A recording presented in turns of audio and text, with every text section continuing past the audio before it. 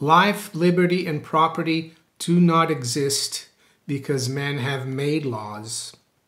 On the contrary, it was the fact that life, liberty, and property existed beforehand that caused men to make laws in the first place. Thursday, April 18th, 2024, Monaco 64, home of alternative economics and contrarian views. The IMF, yes, the IMF, they're admitting now that money printing, deficit spending leads to rising prices. They call it inflation, of course. They still haven't got it 100% correct, but they're going the right way. And that's what I want to talk about today. And also the fact that, unfortunately, the majority of the public in our representative governments in the West, I don't even want to say they're really that democratic or free, but be as it may, the majority of the public have been inculcated with this philosophy that the government owes them a lot, that there is such a thing as a free lunch. And I would argue that part of the problem is us in general. And I don't mean you or me, but the mentality that government is there to help anytime you need help.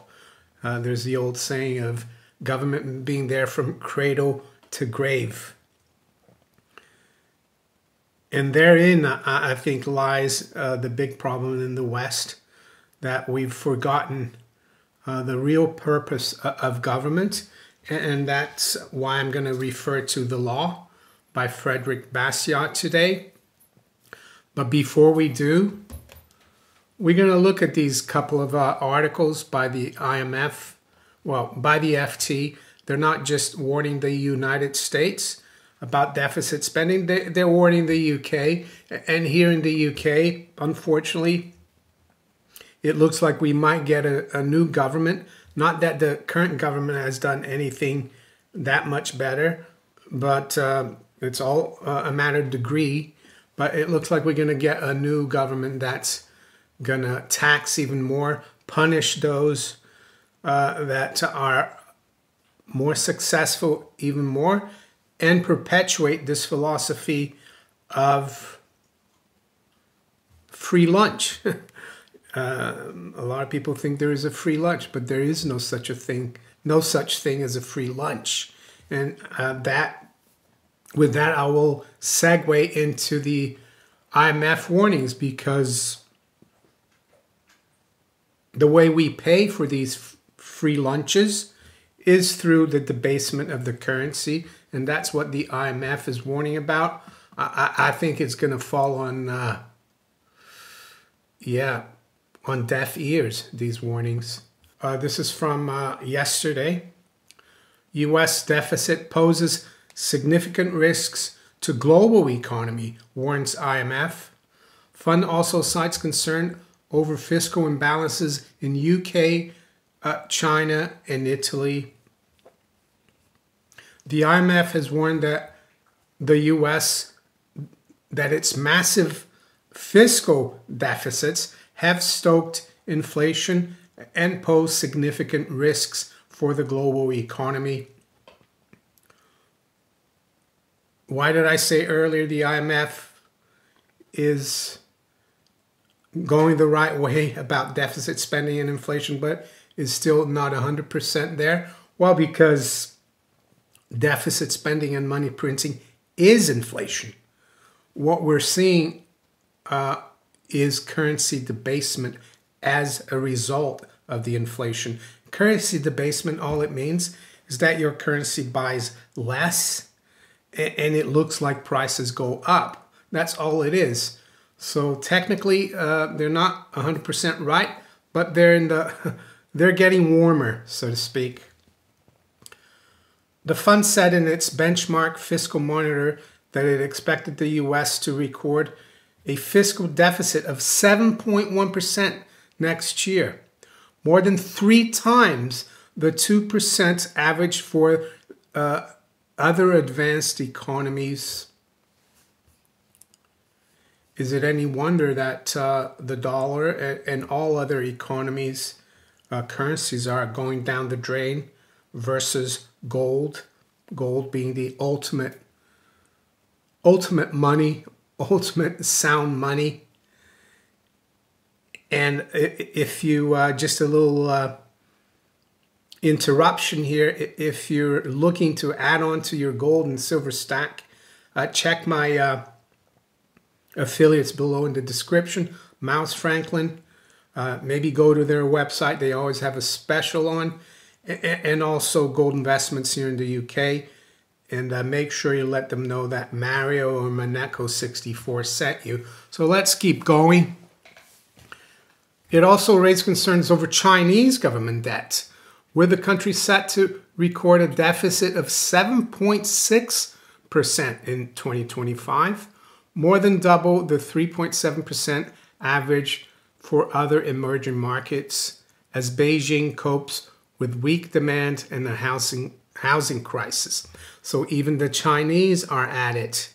But I think the Chinese are directing the deficit spending more into the productive sector. Is that any better? No, I don't think so. But anyway, the US and China were among 4 countries the fund named that critically need to take policy action to address fundamental imbalances between spending and revenues. The others were the UK and Italy. Rampant spending by the US and China in particular could have profound effects for the global economy and pose significant risk for baseline fiscal projections in other economies, the IMF said. Interesting that Janet Yellen, she was in China recently, and she was pushing for the Chinese to do even more deficit spending. So I'm not sure she's going to listen to the IMF. The other problem this article talks about is that there are a lot of elections this year here in the UK, in the US, and so on. And usually politicians like to buy votes, and they can only do that through deficit spending, through cutting taxes. Not that I don't think cutting taxes is a good thing, but when you're going to be spending more, it doesn't make sense. Excuse me. So just go through this a little longer here. It says the assessment comes amid mounting concerns among economists and investors that 2025 will prove a crunch year for U.S. fiscal policy. The presumptive Republican presidential nominee, Donald Trump, has pledged to make his 2017 tax cuts permanent, a move the Committee for a Responsible Federal Budget think tank expects to cost $5 trillion over the next decade. Democrats have been accused by Republicans and economists of doing too little to cut discretionary spending on healthcare and Social Security. On Tuesday, IMF chief economist Pierre-Olivier Gourinchas said the U.S.'s fiscal position was a particular concern, suggesting it could complicate the Federal Reserve's attempts to return inflation to its 2% goal. So, do I believe the IMF wants to solve this problem of deficit spending, inflation, big government? No, they're just saying that to the Americans and others that, yeah, slow down or else the game is going to be up. So what, in my opinion, is the solution to this? To be honest, I think the solution comes from the bottom of the pyramid, from the ground up, from the grassroots. We need people to realize that there is no such thing as a free lunch, that government is there to just administer the rule of law and nothing more, and that we need to be self-sufficient, reliant. We need to demand sound money. We need to demand the stop to wars. We need to demand the stop to welfare spending. We need to demand the stop of the amalgamation of the state and the corporate world for profits in war. This problem of big government and government spending is not just a leftist problem, it's also a right-wing problem. Yes, until people, the general public, realize that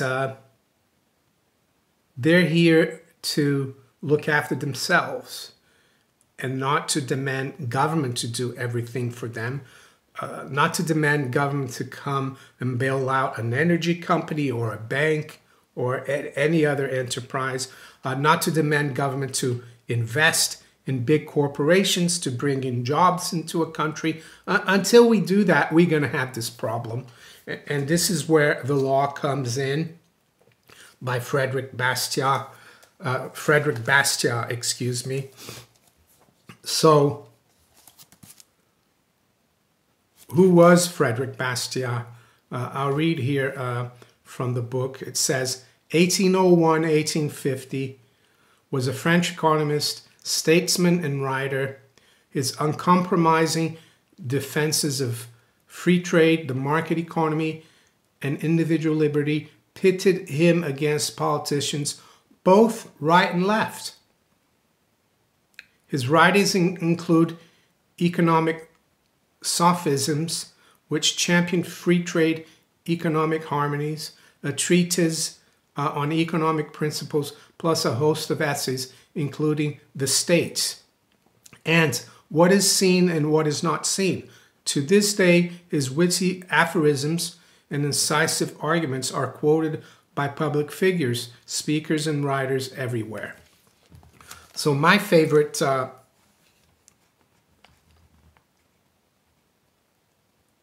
epigram, or his most memorable epigram, is this one here. And I quote, "The state is that great fiction by which everyone tries to live at the expense of everyone else." So there you go. And I'm going to just go through the beginning of the book here, where he talks about the law, or the rule of law, if you want to call it. And to give you an idea what Bastiat thought the purpose of government was. The law perverted, and the police powers of the state perverted along with it. The law, I say, not only turned from its proper purpose, but made to follow an entirely contrary purpose. The law become the weapon of every kind of greed. Instead of checking crime, the law itself guilty of the evils it is supposed to punish. If this is true, it is a serious fact, and moral duty requires me to call the attention of my fellow citizens to it. Life is a gift from God. We hold from God the gift which includes all others. This gift is life, physical, intellectual, and moral life. But life cannot maintain itself alone. The Creator of life has entrusted us with the responsibility of preserving, developing, and perfecting it. In order that we may accomplish this, He has provided us with a collection of marvelous faculties, and He has put us in the midst of a variety of natural resources. By the application of our faculties to these natural resources, we convert them into products and use them. This process is necessary in order that life may run its appointed course. You can see why Klaus Schwab wouldn't be a fan of Frederick Bastiat, because he thinks he should be in charge of everything, right? Not us individuals. Life, faculties, production, in other words, individuality, liberty, property, this is man. You can add woman to that. And in spite of the cunning of the artful political leaders. These three gifts from God precede all human legislation and are superior to it. Life, liberty, and property do not exist because men have made laws. On the contrary, it was the fact that life, liberty, and property existed beforehand that caused men to make laws in the first place. I'm going to stop here. You can get this book online, a free PDF, or you might want to buy it from the Mises Institute website, which is mises.org. Highly recommend it. Not a long book. So I'm going to stop right here. Yeah, it's up to us, individuals, then to demand small government, to elect the representatives that will be there to just administer the rule of law, and that's it. Yes, they're very rare, those kinds of politicians. One of them, of course, used to be Ron Paul. And you can bet if more Ron Pauls pop up all over the place, there will be a huge move against them to, you know, they'll use the strategy of infamy. They'll try to discredit them because it's a threat. Small government, the rule of law is a threat to the hangers-on, you know, to the politicians, to the leftists, to the rightists, you know, be it in the welfare state, be it in the military-industrial complex, be it in the in finance, be it anywhere. All those people who benefit from public largesse, and by that I mean taxation and inflation. So there you go. Until we get that a grassroots movement that is really honest and truthful to itself about the purpose of government, we're going to continue to see inflation, deficit spending, wars, and more troubles, unfortunately. So let's quickly look at where the markets are this morning. It's 8:18 a.m. London time. We've got spot gold at 23.78. It's up about 0.75%, so it's picked up quite nicely. High's been 81, low 59. Silver came off yesterday quite a bit. So did gold. What do I think is happening right now? Well, in any market, things don't happen in a straight line, and I think gold and silver in the last 2 to 3 weeks has done really well. And all we're seeing here is a bit of a breather before I actually think they'll go back up or the currencies go back down. Anyway, silver's at 28.46, up 26 cents, or just under 1%. High's been 63, low 12. Dow futures is up 98 points. The NASDAQ is up 87. I think it was down quite a bit yesterday. I don't follow the stock markets that much, but it looks like they're kind of topping right now. Yesterday, I think the fact that Treasury yields went down a bit helped the stock markets.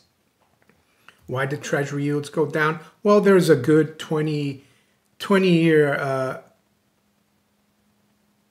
T-bond auction yesterday. It was well received. I don't know who bought all of that, but be as it may, it went quite well. So yields dropped back a little bit.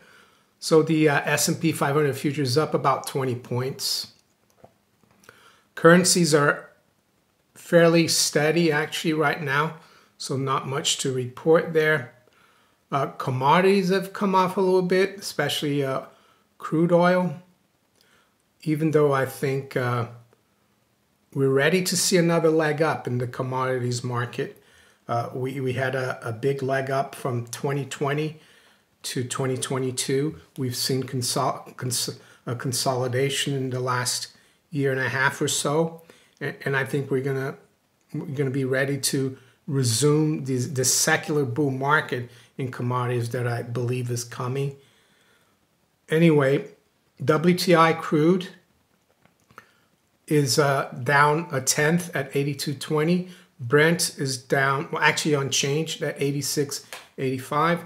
High-grade copper is still pretty firm. That's up almost 2% at 443 or $4.43. What about cocoa? We haven't looked at cocoa recently. Well, cocoa still doing really well. It's above 10,000 tons, $10,000 a ton. It did get up to almost 11,000, so it has corrected, but it's way above where we were at the beginning of, let's say, 2023 at 2,500. So expect, unfortunately, your chocolate bars, your Mars bars, or whatever, to respond with higher prices soon, unfortunately. So we'll finish right here. Just let you know that the 10-year yield has dropped to 4.58. Yesterday it was at 4.66. Still quite high at this level, and we're going to keep an eye on it. So with that, I'm going to wish you all a very good day. Take care. Bye.